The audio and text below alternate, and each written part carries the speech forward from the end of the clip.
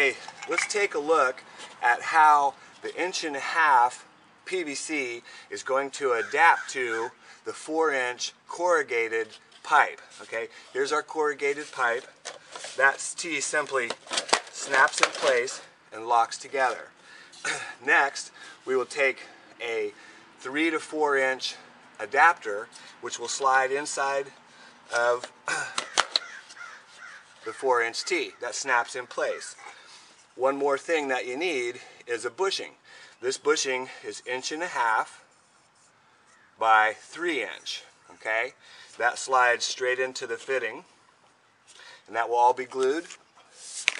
And the 1.5" pipe slides directly into there and gets glued again. So you can see we've got 1.5" PVC coming from the sump pump into a bushing, into another adapter, which is 3 to 4", which slides into your T or your Y, and that's your connection. It's that simple.